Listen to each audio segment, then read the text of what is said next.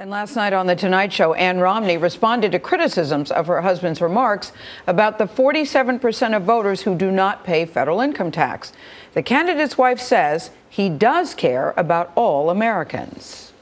You try so hard to get your message out, and you try so hard to let people know, this is a guy that I know cares. This is a guy that cares for the 100%.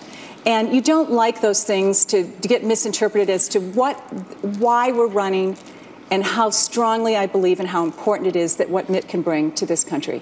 And so we care about the 100%.